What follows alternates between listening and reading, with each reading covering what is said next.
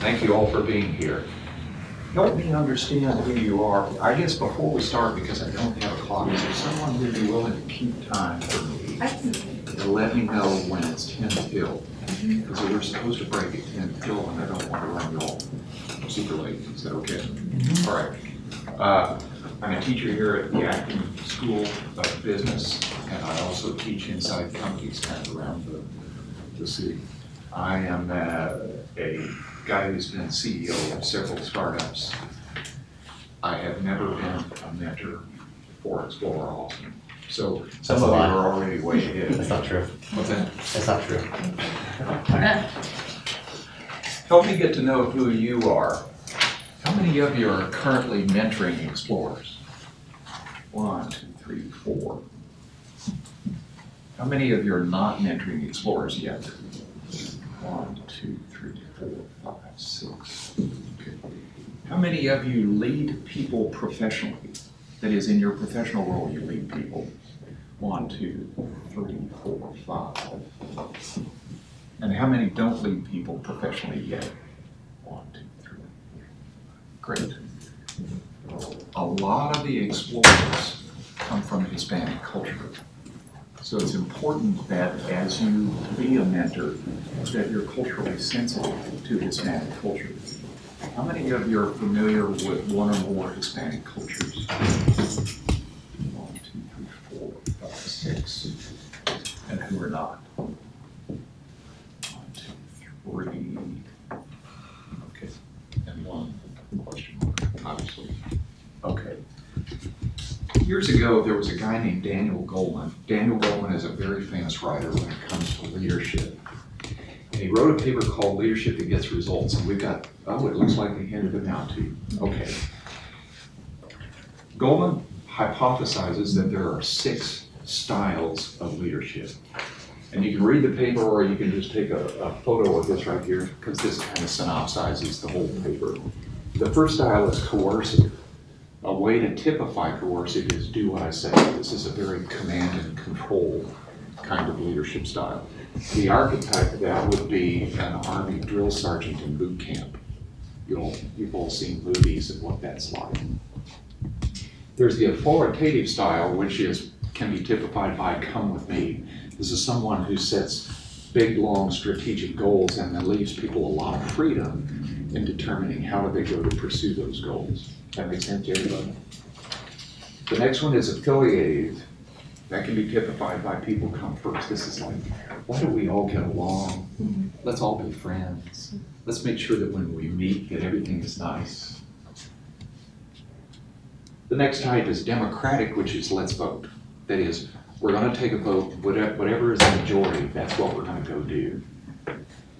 Next one is pace setting, which can be typified by be like me. This is somebody who says, I'm going to go out and be the very best in the entire company. It's something that's very important. And then what I want you all to do is be just like me. They'll work extra hard, they'll work extra long, they'll usually be exceptional at some facet of the company, and they'll try to get everybody to be like that. And then the last one is coaching. And coach, just like a coach in sports, is someone who says, change this to get better at what you're doing. So that what they're always looking to how do you mold and improve the people that you're working with to make them better. Now, if you look at those 6 different leadership styles, which one is the best to use for mentoring Explorers?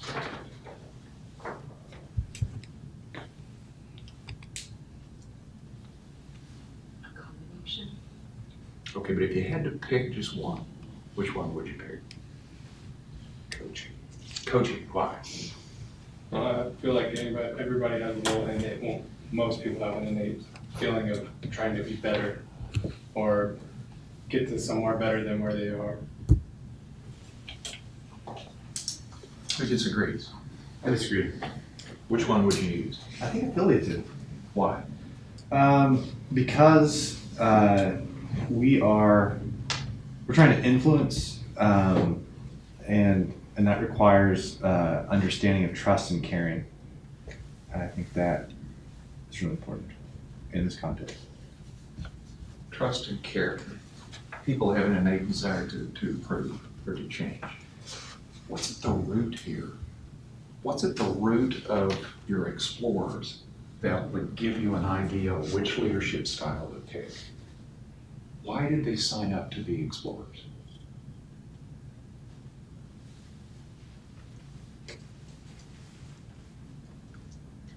They wanted some sort of transformational experience. I don't think they would probably put it that way, but something that challenges them and that is fun.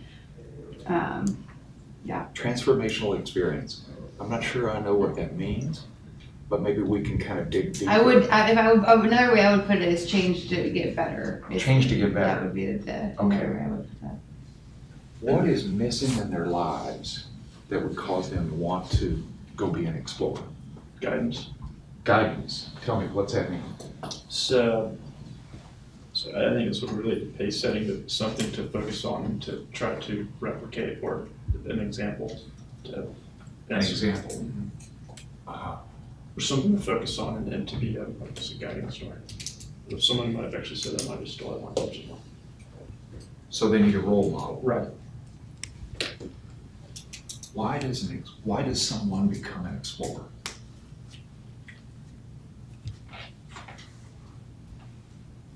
Access to experiences. Experiences. Why would they care? Why would they want more experiences? I think it would be fun. Fun. They need more fun in their lives than they have. Okay, here's the reason that I challenge you with the question, is for you to know how best to mentor these folks. You've got to get to why are they there in the first place? Why did they sign up? Now, I want to be careful. Just because they signed up to have fun doesn't necessarily mean that the best that you can do as a mentor for them is to make it always fun. Yeah. At the end of the day, what are your concerns? Why did you sign up to be a mentor? To give guidance. To give guidance. Why? Because we think that we could, I hesitate to say that, make a difference, that we think that we could, that one in that stage of life could use guidance and for the better. Yeah, make no mistake about it. Every single one of you will make a big difference in these people's lives. Let me say that again, because tense, the verb tense that I used is powerfully important. Every single one of you will make a big difference in these explorers' lives. Now, you get to choose whether that difference is positive or negative. But make no mistake about it, these are people who are entered as explorers at a pivotal point in their lives. They're coming at a time when they're walking on the razor's edge. They can go left or right, but they are walking the razor's edge. And you get to make a big difference in which direction they go with their lives. Is that fair? So that could be guidance, that could be being a role model, that could be giving them a transformational experience. Though they may be seeking fun, they want that fun has to have a point. Is that fair? It has to be, I'm getting something out of that fun experience above and beyond just fun. At the same time, you take on a huge burden by deciding, oh, I'm going to make a difference in these people's lives. That's a huge burden. It's a huge responsibility. That's why Explorer Austin is so careful with vetting people, why they have, I forgot the number you told me, but 65 people who apply and 6 that get accepted. So when there's a 10 to 1 or 11 to 1 ratio between applicants and mentors, Explorer Austin is being very, very careful about that, because you will make such a big difference, but you can also make it the wrong way. Is that fair? How you mentor and the leadership style that you use is vitally important to whether these folks succeed or fail with having a positive experience out of Explorer Austin. So it's important that you choose. If you were to choose the coaching style, how could that go wrong? Well, you feel like well, in my experience, because I always tried to be better than how I was raised or where I came from. And so you have some sort of feeling of alienation from your past or your family or friends or those types of relationships. So sometimes you have to let those go. So then that can be challenging in itself to grow and further yourself. How could it go wrong with affiliate?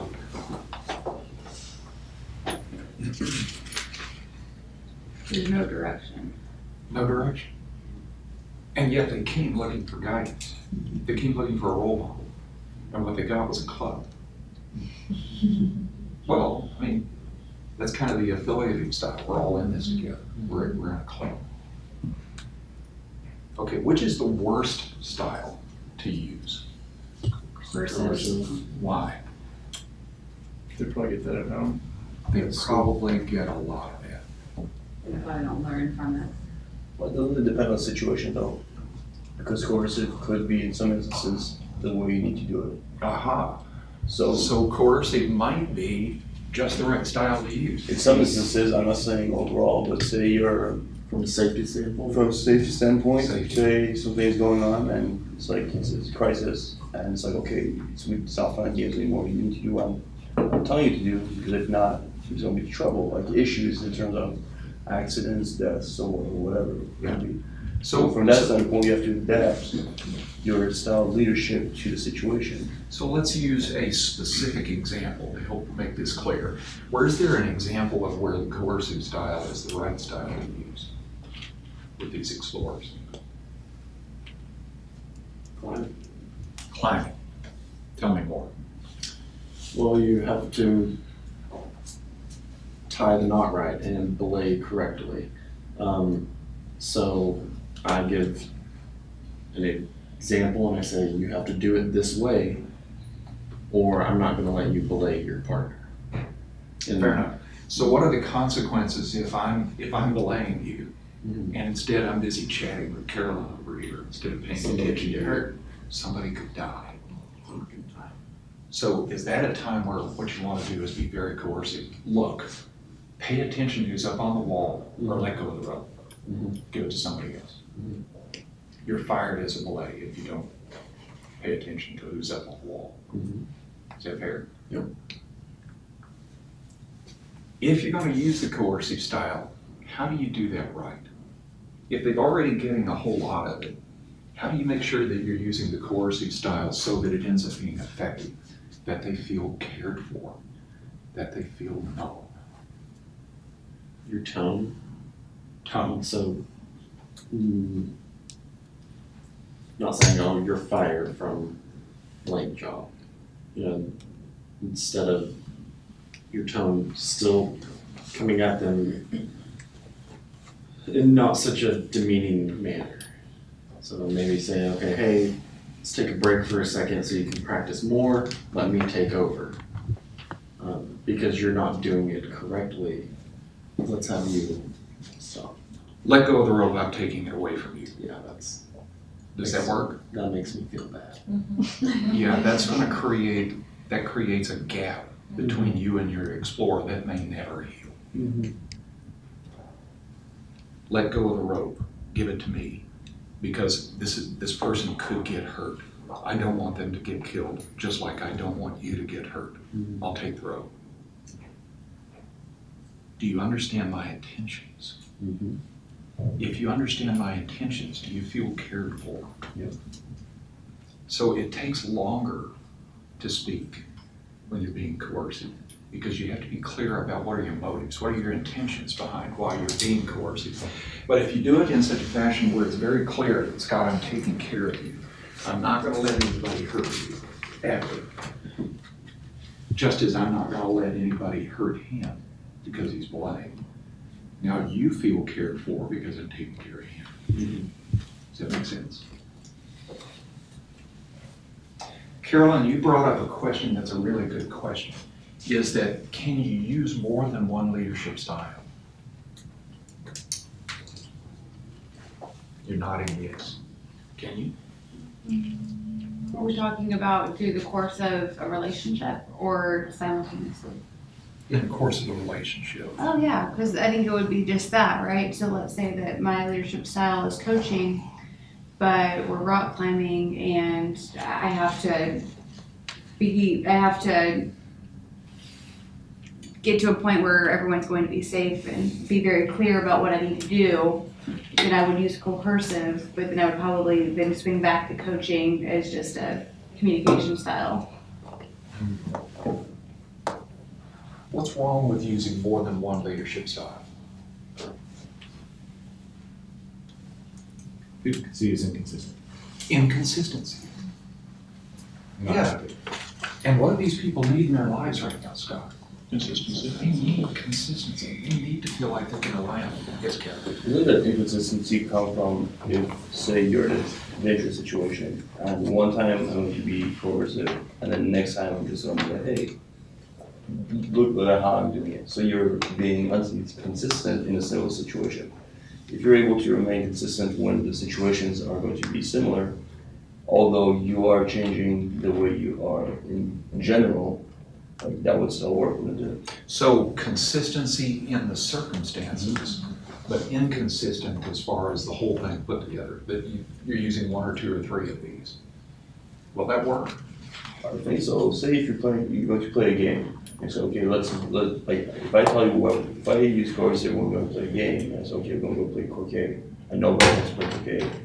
Well, like, that's never going to work. But if we say, okay, let's vote, who wants to play ultimate, okay, then you know that's what it is. So you have to change how you're going to present yourself and how you're going to act with this youth when you're in different situations, and that's why you have to be the judge of the situation and know what you have to use. Yeah, see, here's where I struggle, Roy, is it Roy or Ray? Roy, so Roy? yeah. Okay. Clay. Roy, here's where I struggle, is that circumstances are always fuzzy. There's always gray. There's never simple black and white. That is, if I'm changing different leadership styles based on circumstances, if I'm an explorer, how do I know which egg slot, which slot in the egg crate this particular event falls in? Now I've got to guess, because you might be using 3 or 4, 5 or 6 different leadership styles. How do I know? Yeah, I think the kids are pretty perceptive too, and so if you're doing something or trying a leadership style that maybe you're not comfortable with, it may seem disingenuous and maybe hard to make a connection that way. And so I think they can kind of perceive what your style is and what you might be forcing a little bit. And I think when they feel that you're forcing it, it's harder to make a connection that way. Yeah, you're right, is they've got gigantic successful BS detectors. Mm-hmm. And if they see that you're faking it until you make it, their BS detector lights up bright red, right? And then they're out. It's like, he's not being honest with you. And they need trust. They need to trust you. They need to feel consistency. Here's a suggestion that I have. What if they always knew what were your intentions? What you care about? That they're known and that you care about them. And that regardless of the leadership style that you're using, the intention behind that leadership style is always about them and never about you. That is, whenever you lead, the actions that you take are never for your best benefit. They're always for their best benefit. Now, you may judge wrong. They may disagree, but they will never, ever doubt your intentions. Does that make sense, right? Yes.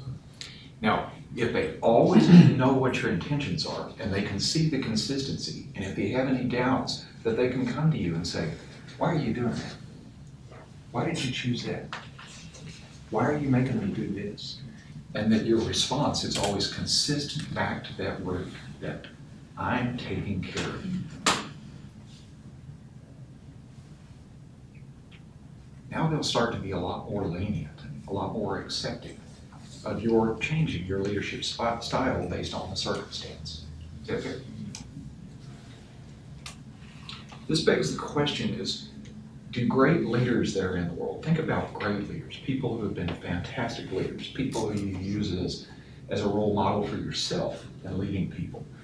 Do they use one style or two styles, or do they use them all? All. All. Who's your role model?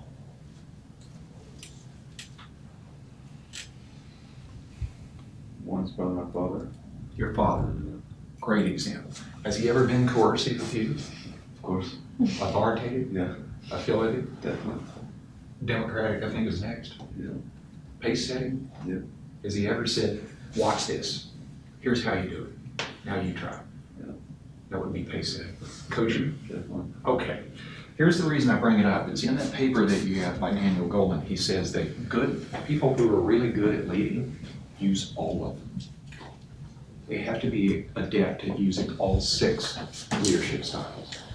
So here's the point, none of these are negative. None of these are positive. There's no judgment, good or bad, because they are circumstantial. But what's imperative for you to build trust with your explorers is that they're clear about what's the foundation that's underneath. That's why did you show up? Why are you here? And it's not about that you showed up because it's all about them. Is that okay, Sam? Okay. The big problem then is if you're going to use more than one style, how do you keep your explorers in tow with you? That is, how do you keep them from feeling like they're being whipsawed? Does that make sense what I'm asking? Yeah, they feel like your friend one minute, and then they feel like they're being told what to do another minute. Yeah, hey, look, let's all go climb this wall. Gee, isn't this fun? This would be a great activity for us all to do this together. No, stop that. Don't do that. That could be hurtful. How do you bring them along with you so that they stay with you each step along the way as you change leadership styles? So like you said, to communicate the intentions, maybe even communicate itinerary and what's expected out of each event. And we're gonna walk this way so we can just talk and get along and have fun. But once we get to the rock, we need to pay close attention and listen to every word that the leadership says. So what I hear you say, Jared, is that right? Yes, sir. I'm very old and blind, so it's hard for me to see. Jared, what I hear you say is set expectations up front. Make it clear for them. This is what we're going to do. This is what we do. This is what we just did. So that they have the context for the whole experience they're about to get. If they have a context behind the experience, will that make it more fun? Okay. Does it make it more fun, though, if you eliminate surprises? Surprises. No. Because what kind of surprises? Kind of surprises. Okay, tell me a surprise that would be, that's fantastic. I can't believe Kevin, is that right? It is Kevin, yes. Yeah. So I can't believe Kevin did that for us. What a great time. So for instance, something where say you're gonna go up to the top of the mountain and there's a great view. Like if I don't tell them there's a great view, and then that's a surprise. We get you to the top. Now this is a surprise, you get a great view. Now that's something which is going to be welcome. But if you give a surprise which has a negative impact on somebody, like that's never appreciated. So you're driving, if I'm driving home getting to an accident, that's a surprise. It's not welcome. It's not a welcome surprise. If I go home and I see a friend is waiting me there, and that's a surprise that will be welcome. So it's really kind of having to decide how much elements you want to keep out of and what people need preparation for.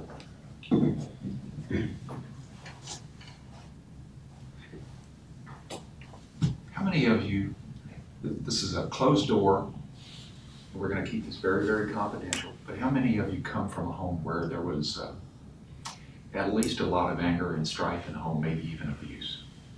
I did. If you came from a home like that, was control, when you were a preteen, was control of the situation important to you? Yeah, it was for me. I had to be in control. because I felt like my life was always out of control. I never knew when the surprises were coming. Even positive surprises can push me off center and make my world shake. Does that make sense? So, you know, a part of this about surprises is to know your explorers really well. Know them really well. Know that even if there are surprises, you're taking care of them. That you'll be there for them. That you know them. Is that fair?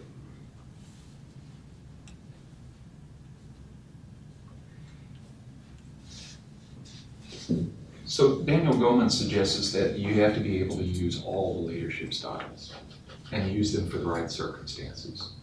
So let's take some examples. What's a circumstance that could come up in something that you're doing with your explorers that could be really hard for your explorers? This could be a tough time, a pivotal time for them. Let's take some examples. When they're homesick? Homesick.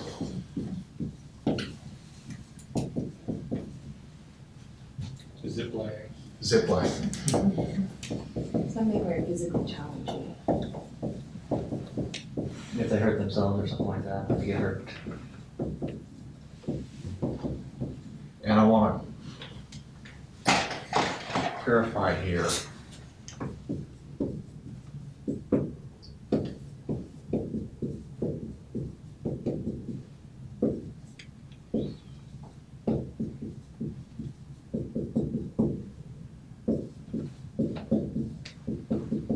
Now, there's more kinds of hurts than that, but for a preteen, can we kind of assume that those are the pretty basic kinds of hurt that they're most concerned with?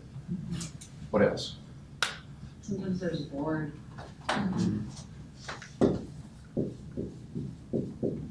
I signed up for this. What in the world was I thinking? Can you repeat the question one more time? What's a circumstance that could come up that would be really tough for your explorers?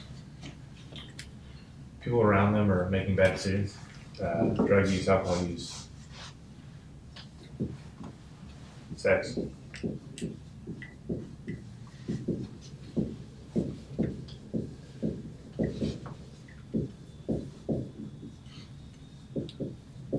And when people do that, the corollary to that is then they pressure others to do the same. Right.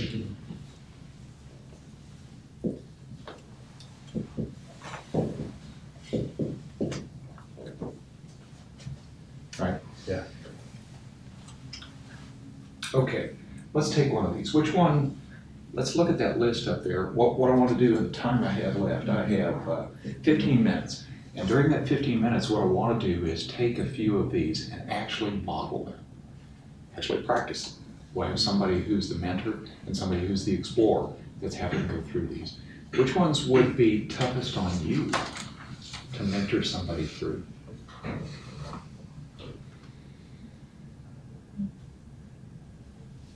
Zip lining.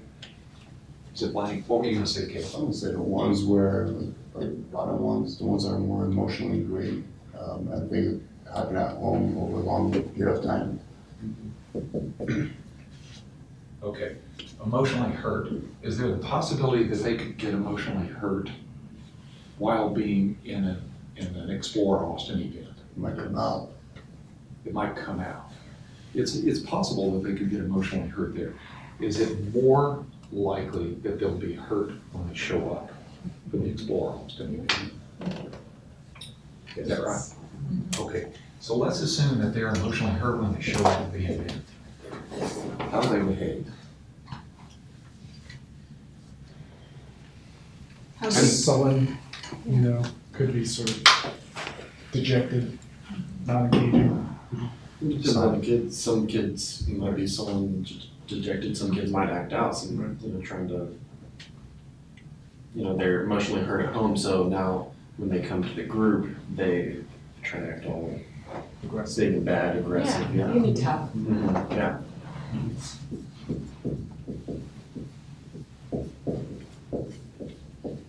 Some kind of violent acting out. Mm-hmm. Is that right?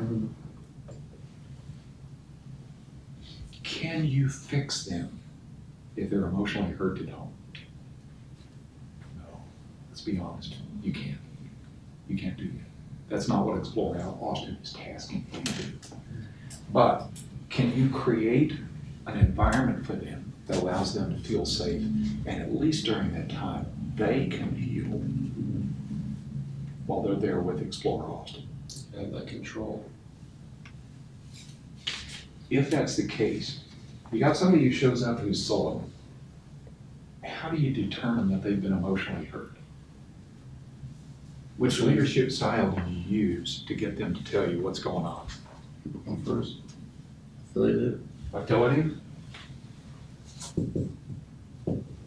What would you say? I just try to understand that something's off and try to have that conversation about what's going on. Explaining that you see a difference in maybe how he was last time. Asking if it was just a short night or something else happened, like really try to get into his world and try to see the same thing as he's seeing. Okay. Aaron has just showed up for one of your events. Aaron's an explorer, and you're his mentor. And Aaron's being really sullen. Aaron's always introverted, but he's particularly energetically shut down today. Figure out what's going on with Aaron. Turn him facing and figure out what to do, and use the affiliative style. Hey Aaron, how are you doing today? Good. Yeah, how's your week? Good week at school? Yes. So you're not particularly talkative today. What's anything going on? I don't know. You have a short night last night?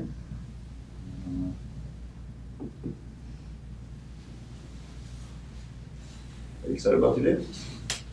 Yes. What's the most exciting thing for you? I was riding a bike Yeah. When's the last time you did that? last time we were together. Yeah.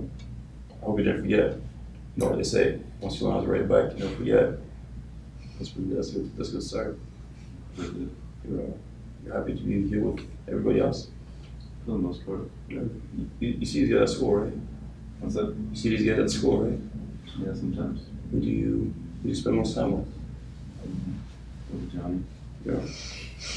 How's Johnny been? That's nice. Nice. That's fun. So is Johnny good on a bike too? I don't know. You don't talk about riding bikes. So what do you do? What brings you closer to Johnny? Okay, stop. Did you figure out what was going on? No.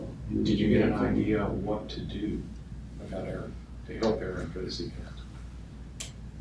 The idea was to kind of just show him that I'm interested in what he's doing, and hopefully, that as the day goes on, getting the information I got, because it wasn't giving me much, as the day go on, reintegrate that into it. Maybe pull in his friend, like if he's not feeling well, hey John, come over, and we're gonna be having lunch with her. With things like that, you can't just solve it like that on the spot. Yeah. So it's just like getting that little bit of information and throughout the day, like trying to make it as appeasing and appealing to him as possible. Yeah. How many times during the day would you check in there? You don't want to be all over him either. So it's one of those things where if you're riding a bike, and he's in the back, you pull next to him. Hey, how's it going? And just show him encouragement, show him that you're there for him. And also like, hey, if you have any, like make it understood that if he has any concerns, any questions, like he can lean on you. Fair enough. Aaron, based on when you started and when I said stop, do you feel better or worse? Better. Better, why? Talk to somebody. Talk It always helps even if you don't want to do Do it. you feel cared for? Did the questions that he asked give you an idea? Maybe Kevin kind of cares for you. Yeah, I mean, it gets you thinking about something else, at least for a little while, and Yeah. open up a little bit. So he asked some distracting questions to get you away from whatever is on your mind. Right? How could the affiliative style backfire? Take this situation, someone showed up, they've been emotionally hurt, they're sullen, and you choose to use the affiliative style. How could that go real wrong for you? Trying to be buddy-buddy, it's If it's disingenuous, that would definitely backfire on you. You've got to always be authentic. Always be constantly earning their trust. Right, Scott? Keep in mind that sullenness, violence, these are trained behaviors. They use these behaviors when they're emotionally hurt because they have protected them in the past. And they get really adept at this behavior. So you never crack the shell open completely. But that's because, just like an explorer would be, you're really rehearsed at that hardened shell. Really practiced, really good at it. Does that make sense, Eric? It doesn't. So it's just little bit at a time. Keep at it. But you have to use the authentic, you have to be very authentic. If you didn't use the affiliative style, what other style would you use?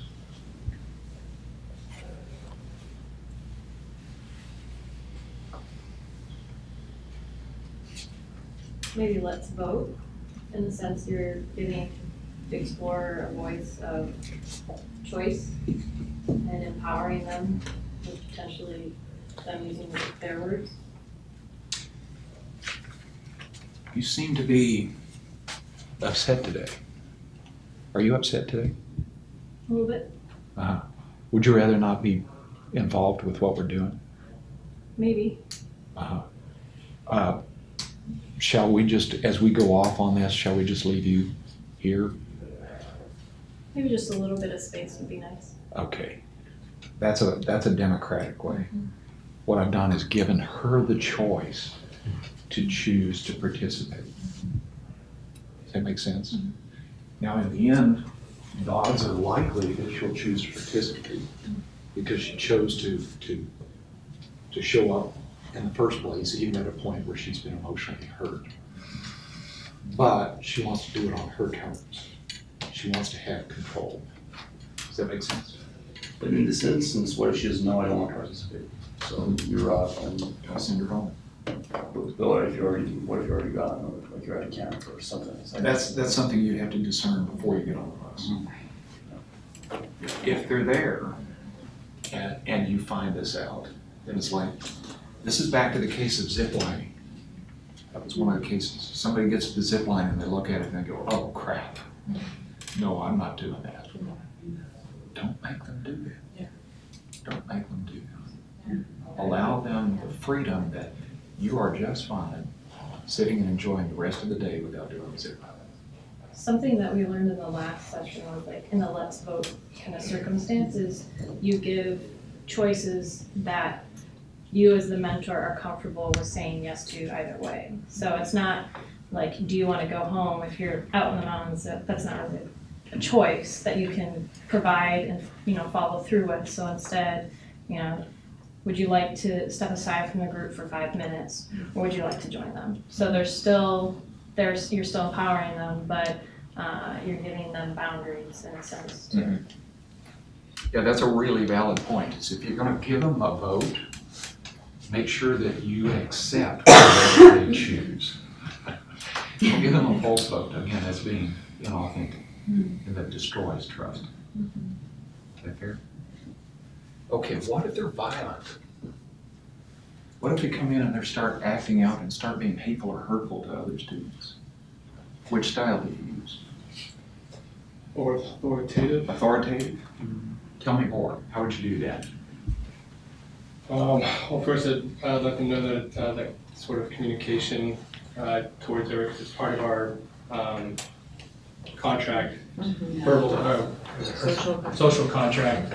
We don't hurt others or make fun of others or anything like that. So remind them of that, and then just take them aside and say, and then I maybe change my leadership style to maybe democratic to try and calm them down or give them a choice to see if they'll change their attitude. I apologize. You introduced yourself to me. Sorry, I'm not wearing my name tag, Laura. Laura, you're an explorer and you just showed up. And emotionally you've been hurt. Not only last night, but this morning before showing up for the Explore Austin event. And you're starting to act out. You're starting to be pretty hateful to other kids. And you've gotten loud. Jared, what do you do?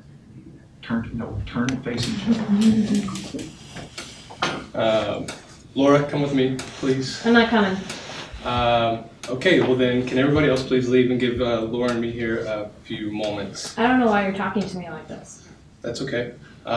Look, we can either give you some time to calm down, or we can send you home, whatever you would like to do. I don't like either of those. Okay? Sorry. This is real, right? Yeah. Okay, that's okay. What would you like to do? I just don't want to talk to anybody right now. Everybody's just really bothering me. Okay. Well, how long would you like to be left alone?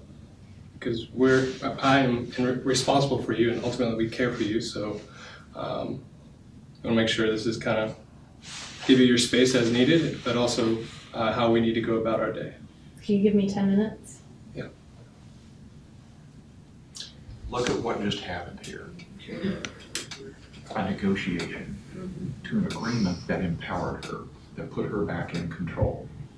So she got 10 minutes. Well, even if it's just 10 minutes, that may not seem like very much to you as a mentor, but now I've just dealt with a really tough situation, something that I had no control over. And for that one moment, I had a little bit of control. And that's probably all you need, right, Laura? Mm-hmm. He gave you the 10 minutes. Meanwhile, everybody else is off doing things.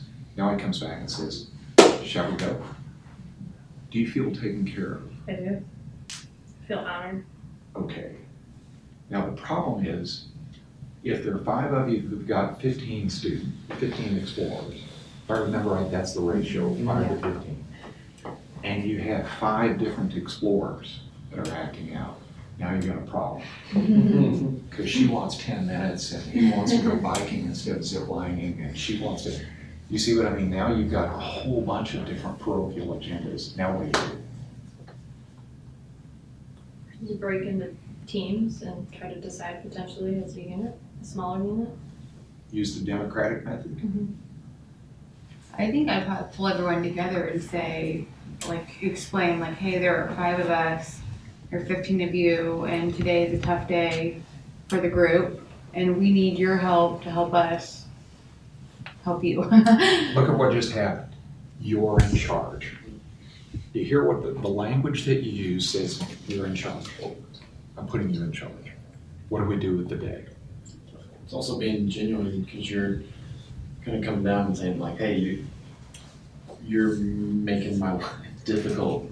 Like, you didn't directly say that, Yeah. but you're explaining like, these kids can help me, or y'all can help me as a mentor. Okay. That has a sense of genuineness. I'm out of time. I've just got one last question. And that's, what's the most important thing that you have to remember when you're mentoring explorers? Every single moment, what's the one thing you have to remember?